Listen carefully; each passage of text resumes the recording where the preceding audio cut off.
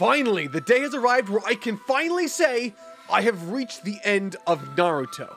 I have completed this series. I started this blind review with absolutely no idea how the story would progress or pan out, and today I will be giving my impressions and review for the finale to this series, as well as my thoughts on my experience overall. This is the last video I have planned for now concerning the Naruto series, so for the last time for quite some time, sit back, grab your headbands, and let's bring this one home. I'm totally not Mark, and these are my first impressions of, thoughts on, and review for the ending to Naruto.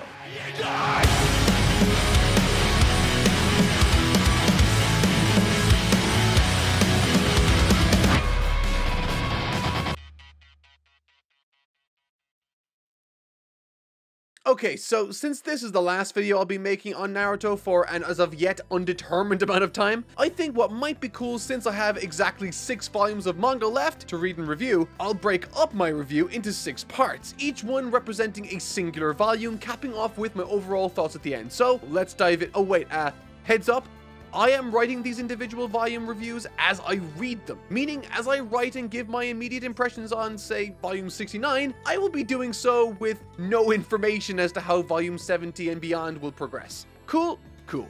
Volume 67. To say that I was hyped to return to this story would be an understatement. While the arc itself was extremely long and boring in parts around the middle, by the time the final pieces started falling into place around 65 to 70% of the way through the arc, everything sort of clicked. I found myself feverishly ingesting volume after volume until I had to stop for fear of writing a video that was way too long. Naruto has been a terrific story, however not one without moments I felt it slip in terms of holding my interest. This is normal, however now that I'm on what feels like the home stretch, I can't imagine this manga ends in any other way than satisfying. In my mind, Kishimoto has already done the hard part. He's after creating a broad and complicated world filled with nuanced characters, each with their own justifications, cultures that back those ideologies, and stories. The legwork and exposition necessary to believably create these interactions has already been done, and he's even managed to bring all of these characters together for a conclusion I am immensely happy with. In other words, so far I'm loving it. The cover of this volume sees Naruto teaming up with his father. This section deals with a lot of interesting strategies I had a great time with. For instance, last week we went from bad to worse as Obito became something entirely different, channeling the strength of the 10-tailed beast. And due to this, we have virtually no idea what this individual is capable of, and so, when the strongest and most experienced on the battlefield, the former Hokage, chose to use themselves as resurrect-capable pawns in order to analyze the strengths and movements of this target, Obito, I'll admit that I kind of geeked out a bit. It was a great idea. And this volume is filled with moments to geek out or get excited over. Sasuke getting to team up with Naruto is one that I found fantastically enjoyable, with Kishimoto demonstrating this fact as the fight progressed through interesting layouts and page spreads. And okay, at this point with Sasuke, I'm still getting the feeling that this isn't so much a reconciliation, but more so a temporary alliance given the nature of this occasion. But hey, I gotta take what I can get. Kishimoto utilizes a lot of natural tension building techniques here also to help escalate the scope of the battle and the consequences associated with it. My favorite being his decision to grant Obito the power to effectively nullify the Edo Tensei, which translates to that sequence we got to enjoy with the former Hokage now cannot be performed without consequence. Rip Naruto's dad's arm, I guess. And speaking of Minato, I think my favorite part about this volume and what it tries to do can be seen through Kishimoto's decision in how he depicts Minato's internal monologue. As it happens, failure is a word Minato uses a lot in this arc, and indeed this volume. Throughout this story, from the beginning through to this moment, Minato has been a character spoken of extremely highly. He's touted as being virtuous, noble, powerful, heroic, a savior. Much like Hashirama, despite only being recently deceased, the deification of his character by the village he worked for is abundantly clear. And yet Kishimoto feels it important in this moment to let us know that even someone like he can feel like a failure. And the same is true for Hashirama. The way these characters have been built up as gods over the entire series, for this arc to humanize them has been incredibly effective for its themes and messaging. We as an audience are made to feel the full spectrum of negative emotions both Hashirama and Minato feel for what they have failed to do and prevent during their tenure as Hokage, feeling responsible for all of this happening and by association, the destruction of the area and its people. And I like this because, as we are placed into the shoes of this one-time godlike figure, through his eyes, we get to see the magnificent answer to all of these worries and questions in his son, Naruto. Oh, also, the fact that Naruto and Kurama were able to make use of the other half of the fox inside Minato made sense, surprised me, and made for some awesome moments and shots. I mean, overall, this volume was great. There's a tremendous amount to love in it, and it continues the great climax I praised so much last week in natural ways, and what's more is, the next volume is even better.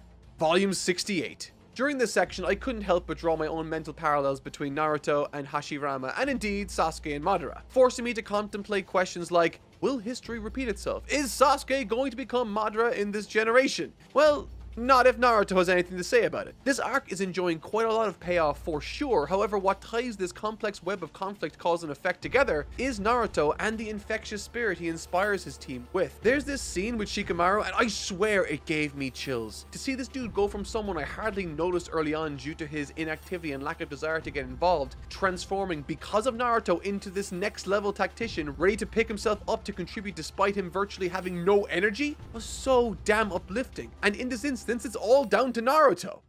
あの時美獣どもに気に入られ、チャクラをもらってなきゃできなかった系統だ。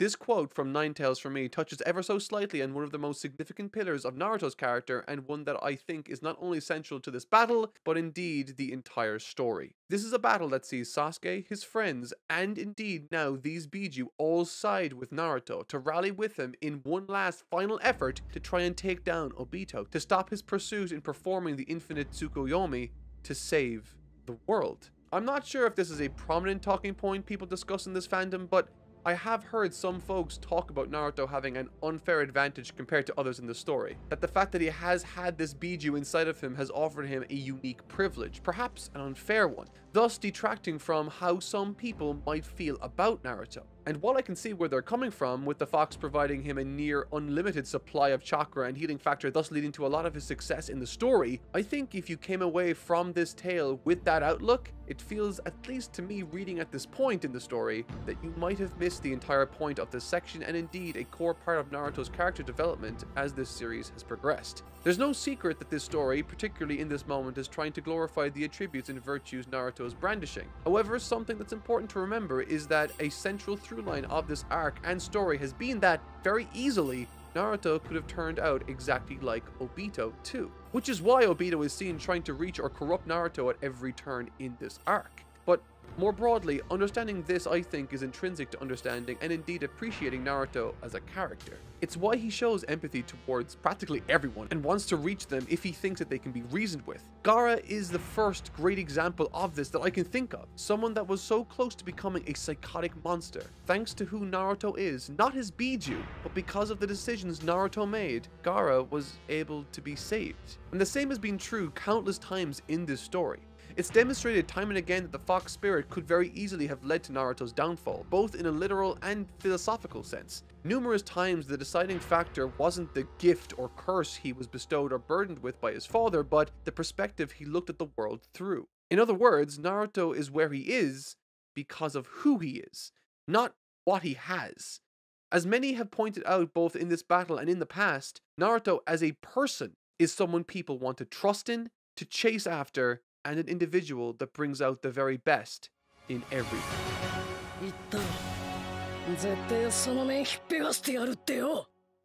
The conversation between Obito and Naruto speaks to this reality. This philosophy that being altruistic, honest, and everything else Naruto is what ultimately makes him successful in what he sets out to do. In this moment, Obito acknowledges that he has the same will and body as the Sage of Six Paths. His Jinchuriki was the most powerful. All of this is true.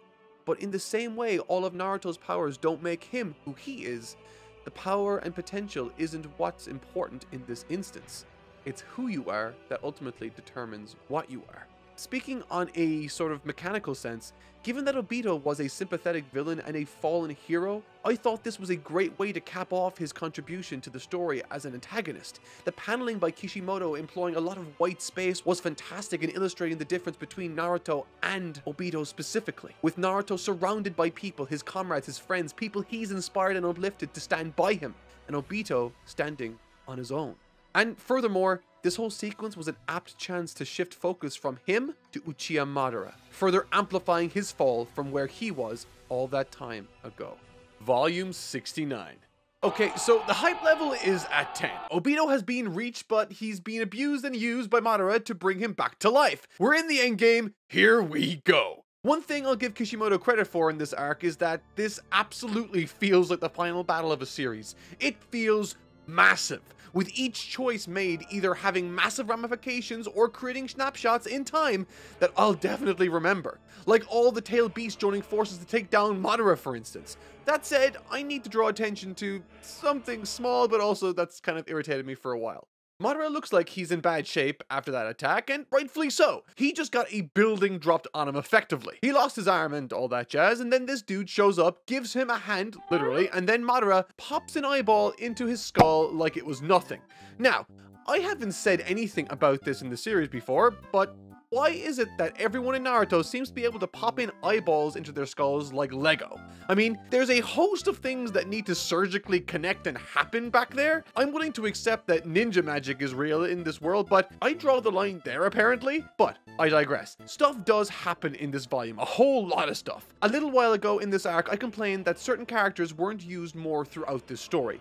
Like Gaara, for instance, was an example of a character in prior videos that I've made. However, I'm thrilled that he's getting to play quite a central role in this story, with this moment here bringing his character full circle and to a head. Kishimoto does utilize the last minute flashback trick he loves to pull out, but it hasn't been used for a hot second, and this was really, really good. Getting to see the one-tailed beast's thoughts on Gaara and his history with humans was interesting, and getting to see Gaara do everything in his power to try and protect someone he sees as an equal was wonderful, and ultimately heartbreaking when they all eventually fall to Madara, including Kurama, ripped from Naruto. For the first time in this story, Naruto doesn't have the foxtail spirit inside of him anymore. Something that he would have wished and begged for at the beginning of this story is now something that is both tragic and a major blow to both him and everyone around him. Now that's character development. Following the tense cliffhanger of a chapter that touted both Sasuke and Naruto taken completely out of commission and on the verge of death, I have to say that I was in near disbelief with what Kishimoto managed to do with the story after this. Now, I say disbelief not because it didn't make sense, but because it did. I'm always so interested and impressed when a story that's so long and winding manages to take all the broad story components that make it so and tie everything together neatly at the end. And this scene dealing with this drama does this in spades. It left me with chills, hype, and above all else, emotionally devastated in ways I never thought this story could leave me. The story of Kakashi and Obito has been one that has lurked in the background of this manga for quite some time. Slowly, we've seen their respective backstories, how Kakashi received the eye, how Obito lost his way, and through struggle, we're now seeing him come back into becoming himself. It's honestly difficult to concisely disclose my feelings on this section, so I'll just bounce off this quote. "Those who lead others never step over their comrades' corpses, even if their own ends up being stepped on." I adore literally everything about this quote. From the dire circumstances leading up to it, to the one delivering the line, to who they're delivering the line to, and what that means in the broader context of the story. This is Obito's best line in the entire series, and another shining example of how brilliantly thought out and well conceived of and crafted by Kishimoto this climactic battle was. There are callbacks to the unification of Kakashi and Obito, which draws us back to quotes that allude to their power being greater together than separated. It really makes for a fantastic coming full circle for the character of Obito himself in ways that make him more interesting than most I've come across in this story. One that takes a naive but virtuous character, throws him down a disillusionment path, and through run-ins with the main protagonist of this story learns to find his way back to the light that he once abandoned. Which speaks to this quote he shares with Naruto as he's trying to help him later. He says, "I've never been able to walk a straight line, but I've finally gotten to where I needed to go." The entire story felt so fulfilling, cathartic, and worthwhile. I mean it when I say that this part of the story was hitting me exactly as Kishimoto wanted me to experience it. And broadly, the same happens with Sasuke, albeit not due to his direct input, but instead his brothers, leading to Kabuto fulfilling the place of Obito in Naruto's situation. The entire scenario is just so well conceived of and performed that I'm honestly thrilled with how everything is going. So much so, the next part took me entirely and completely off guard. Volume 70, Guy versus Madara. I know I'm the guy online that repeatedly says things are the best, or that such and such thing is my favorite of all time, etc. I'm a pretty energetic person, and when something excites me in a story, I honestly get overcome with enthusiasm and energy. Because of this, when I'm reviewing a story I need to express my enjoyment of a particular choice, I tend to use hyperbolic statements when I can't conceive of an effective way to convey just how wonderfully a particular scene or character has made me as a reader feel. However, in hindsight, I think what started as an innocent exclamation of adulation has become a crutch for me to burden with the load of translating my enthusiasm to you all as listeners. Guy versus Madara is a scene that does not deserve such treatment. It does not deserve a shortcut. It deserves my best. Because this fight scene right here moved and connected to me in ways that no other part of this story has managed to achieve, and due to that, I want to take my time to explain why. I am 30 years old. And being 30 is weird. You're not really old yet, but you're also not really young either. And coming to terms with that second part has really fucked with me ever since turning 30. It sounds redundant to say this, but you spend your whole life being young and a kid until one day you're not. And there was a moment where I thought to myself, how do I not be a kid chasing a dream or goal? Should I change? Should I stay the same? A lot of popular media details coming-of-age stories where the naive hero grows to become a well-rounded adult in the context of the story, but once they become the adult, normally the story ends. So, does my story end here? Is everything after this boring? What's next? Well, I think how Naruto answers this very question is not only profound, but resonated with me in such a resounding fashion, I simply need to share my experience. I've spoken at length in prior videos concerning my appreciation for Kishimoto's tackling of the themes of fostering the next generation through characters like Naruto and Shikamaru recognizing they need to adopt more responsibility as they transition into the new part of their lives. But it's Guy's message that hits me like a ton of bricks. And that message is to find meaning, not in yourself, but in what you can leave behind for others. Naruto's greatest message for me isn't when it embraces traditionally shonen stories about overcoming your limits or achieving your dreams with your friends, but ironically when it flirts with what lies beyond your typical shonen coming-of-age tales. When I turned 30, I had a crisis. For my entire life, I was always in a phase where I was working towards something for me, to grow up into something that could contribute something meaningful. But once I got there, I didn't know what else to do other than coast and stare vacantly into the void that was the rest of my life, apparently. Okay, that's a little dramatic, but it's real, and that's why Guy's journey has been so impactful for me. I've never been the best at anything in my life, and to this day, I still hold that fact to be true. I'm not the best writer, the best speaker, debater, reader, reviewer, boss, YouTuber, brother, son, or even husband. But I want to be. I love to work hard, and I try never to dwell on the scrutiny of other people when they review my content, react to it, or even misrepresent it. Everyone, and I mean everyone, is entitled to feel however which way they want about me, and my job is to focus on what it is that I can control. And when I read pretty much the exact same philosophy come out through Guy's flashback, my hands started to shake and I paid closer attention. I'm serious. As I watched this man, after a life of people belittling both him, his father, and his pupil for their differences in approach and ability, to see him not only motivate himself, but find profound meaning and resolve in the fostering of the next generation, and doing quite literally everything in his power to ensure that they have their chance to do the same in the future for their future generations, is a watershed moment for me with this series. Guy, by virtue of him being the most human character, has delivered the most impact in this series for me. Gorgeously depicted by Kishimoto in these moments as he opens the 8th and final gate for what he knows will be his last time. Guy charges forward, unflinching and not looking back, knowing that he'll never return again. Because what he achieves in his life is not measured by himself, but by the successes of those who've been impacted and loved by him. Broadly speaking, Naruto and Sasuke are the result of this world's heroes. Warriors like Kakashi, Guy, Asuma, Shikaku, Iruka, and countless others have attempted to foster the best attitude possible out of them. And in this same breath, we learn that Obito and the darkness he wrought onto the world was a direct result of Madara's manipulations and the opposite philosophy. Madara in this instance highlights what happens when one can't find meaning in the lives of others and the next generation, striving instead to do everything he can for himself by himself and towards his own goals. with everything else, including his family, friends, and future generations, acting as necessary damages for him to reach his desired outcome. I have no idea what sort of entities Naruto and Sasuke have become, but what I do love about it is the manner with which we're basking in this monumental yet daunting moment. Kakashi reflecting on the seeds he's helped to set long ago, not taking credit but honoring to be there alongside them nevertheless whenever they need him. Team 7 is readying for battle to save the world, Kakashi reminding them of their very first lesson, the importance of teamwork, and just, it's so good. Okay, so as things were ramping up and the story felt as though it was heading into the endgame, I decided to just binge the remaining manga, so here are my reactions to that. The Infinite Tsukiyomi, once Madara activates it and entrances everyone on Earth, more than lives up to its premise, I thought. The visuals accompanying this are striking and horrifying.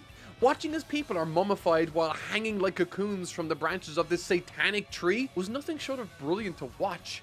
However, shortly after, something happens. Something I know a lot of you have been waiting for me to talk about. Kaguya. Yeah, but first a quick word from our sponsor. Did you know April is National Testicular Cancer Awareness Month? One man every hour, every day is diagnosed with it. It's one of the most common forms of cancer in men between the ages of 15 and 35, and that's why I'm proud to be promoting Manscaped's partnership with the Testicular Cancer Society today. Cancer is unfortunately something I've had several experiences with. My grandparents died of cancer, and earlier last year my own father had a serious brush with it. It's now something I have to keep a close eye on with regards to my own health, and I'd encourage you all to do the same. Manscaped's donating $50,000 to the Testicular Cancer Society this year, and as part of this, they're really encouraging you to work checking yourself into your manscaping routine. I mean, it makes sense, right? You've heard me talk many times about how awesome the Lawnmower 4.0 trimmer is. Being waterproof and cordless is obviously great, but that LED light is the key here. It really helps you to get a good look at what's going on down there, and honestly, it's just a great piece of kit. So please, make checking yourself a priority today. Pick up the Lawnmower 4.0 and head to manscaped.com/TCS to learn more about how to perform simple self-checks at home to prevent testicular cancer. As always, using NotMark20 will get you 20% off plus free shipping. So head over to manscaped.com and take care of your pair. You know, talking about this, I've realized is going to be a lose-lose.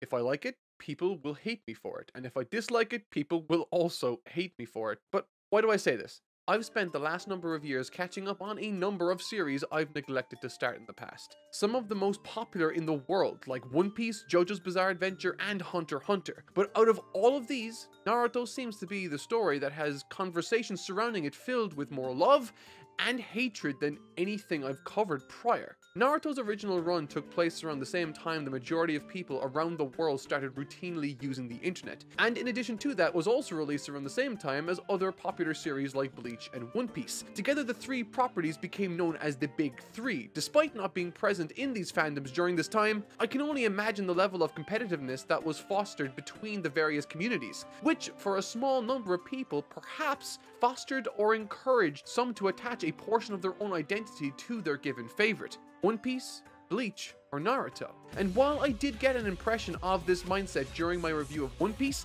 I still found that to be largely positive. But when it came to Naruto, not just with my videos, but in unrelated conversations beneath tweets I would make, I couldn't believe how some of you guys would treat each other. Like, for instance, I was spoiled intentionally for my genuine, honest attempt to share a good faith impression of the scene and creative choice.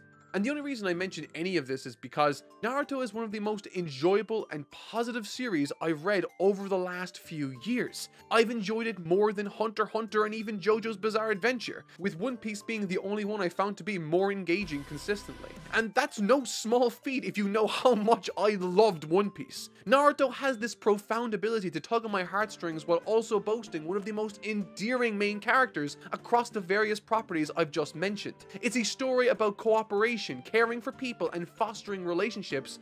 But look, I don't want to belabor this point too much, so let's move on to my overall thoughts on this scene. What did I think of Kaguya? Despite what I understand Kishimoto to have done with Kaguya as a concept and final main villain, with her, for all intents and purposes, philosophically and literally embodying the root of all suffering in the main plot, so to speak, and despite the terrific metaphor with Madara literally being consumed by the darkness he's embraced and brought to the world, despite those upsides, I didn't find Kaguya to be an engaging final villain. Up until the reveal of her in this story, Kishimoto had quite masterfully, I thought, managed to tie every relevant piece of information and respective character together to form catharsis bombs that honestly made this very long final fight so much snappier than it otherwise would have been without. And an important component within that for me was familiarity with these characters. For me, Naruto was very much a character-driven story. Kakashi and Obito worked as a conflict in this section because of their history together, and the various fights I complained about earlier in the arc didn't work for me because I didn't know them as characters prior. I wasn't familiar with them. I had no investment emotionally and thus had to rely on one side of the conflict to try and carry my interest, yielding a less than stellar second act in the Shinobi War arc in my mind. For me, this is what happened with the climax to this big fight.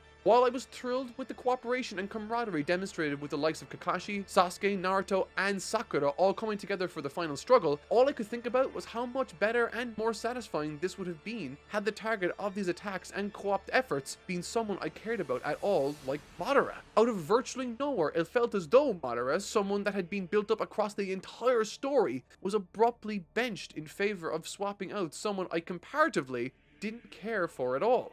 And honestly, after that, it felt as though the story sort of forgot him. But does this mean I didn't like the ending? Does this mean I didn't love the story of this manga? Does this mean that I will look back on my time with Naruto as a tainted experience with which I can't look past the negativity?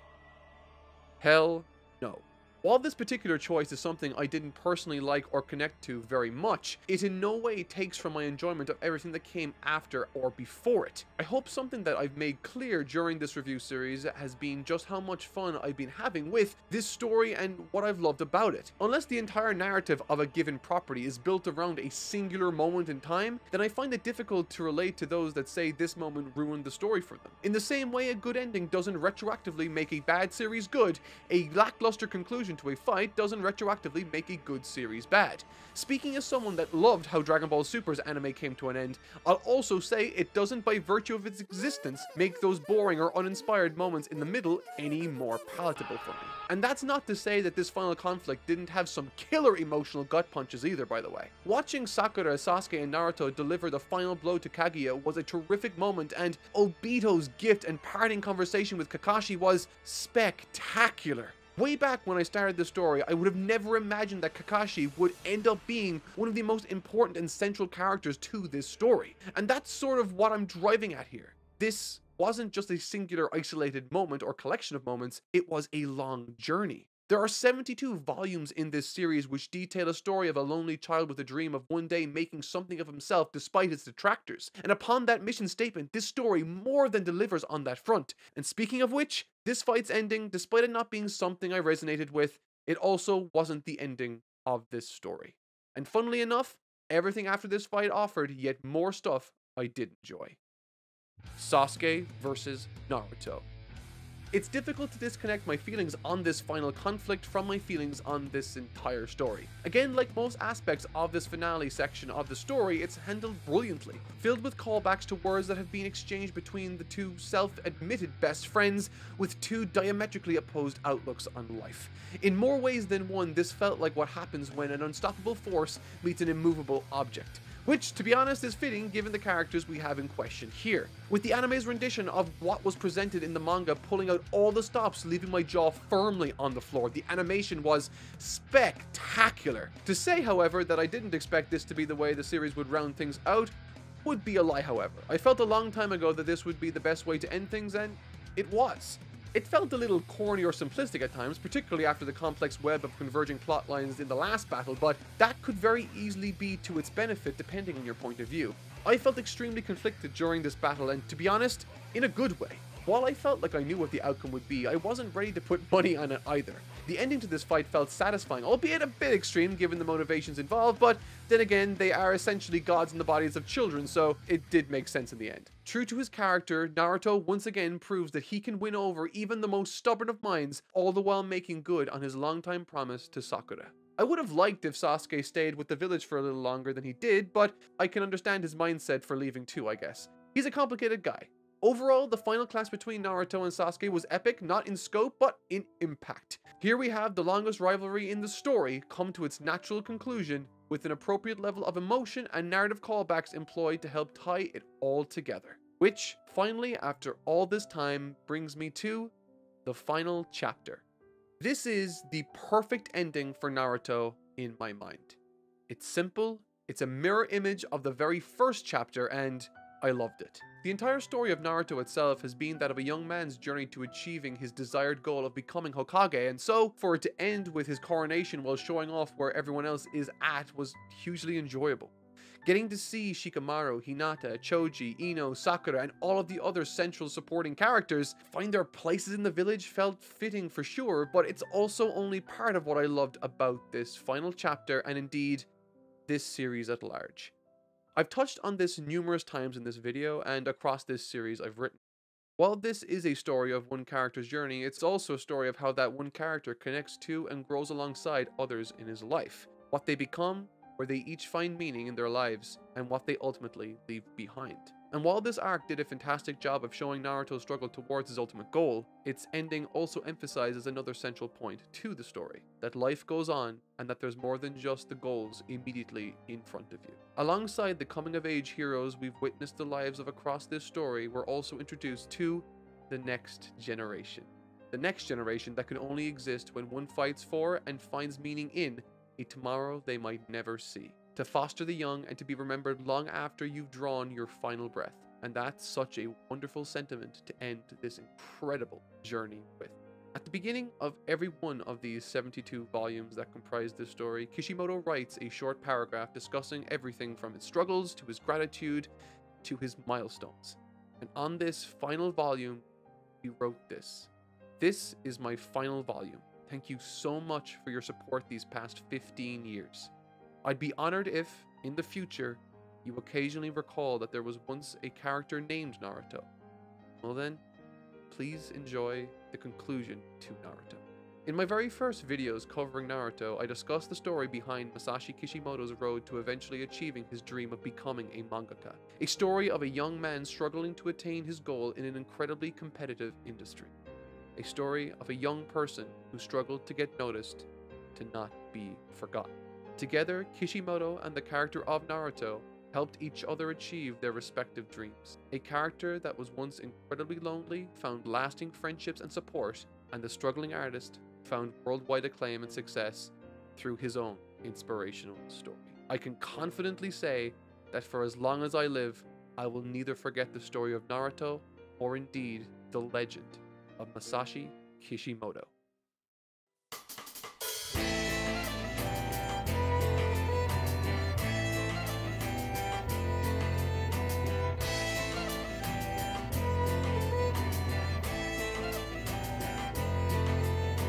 Cultivate your hunger before you idealize. Motivate your hunger to make them all realize. Climbing the mountain, never coming down. Break into the contents, never falling down.